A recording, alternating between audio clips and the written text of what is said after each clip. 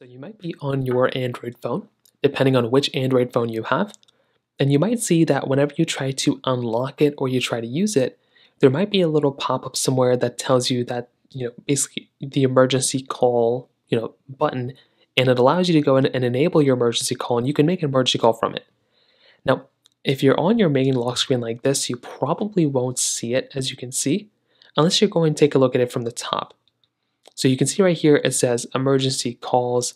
If you're talking about that particular pop-up, there's not really a way to remove that because that's just kind of what your lock screen, that's just kind of the information you have right now in your device, right? So there's not really much you can do there because you don't have a SIM card. Sometimes you might also be referring to when you're unlocking your particular device. Sometimes if you're unlocking it, there could be a little make an emergency call button at the bottom as well. Either one of those, there's no way for you to go through and actually remove them. So those are native, those are stock. There's not really a way to go through inside of your device and basically remove it.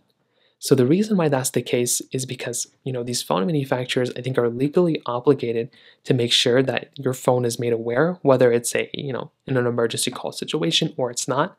And sometimes that can also be something to kind of think about. So in this particular situation, you probably would be in a better situation if you just don't go through and you just keep your phone on the standard emergency calls like it is now. There's no way to really remove that, and that's kind of the main way to kind of think about it. So in terms of that kind of covers it up there. If you have any other thoughts or questions, please let me know in the comment section below. Hit the like button, that would mean so much, but definitely hit that subscribe button. More importantly than everything else, I love every single one of you guys. Hopefully I'll catch you guys in the next video. Peace out, till then.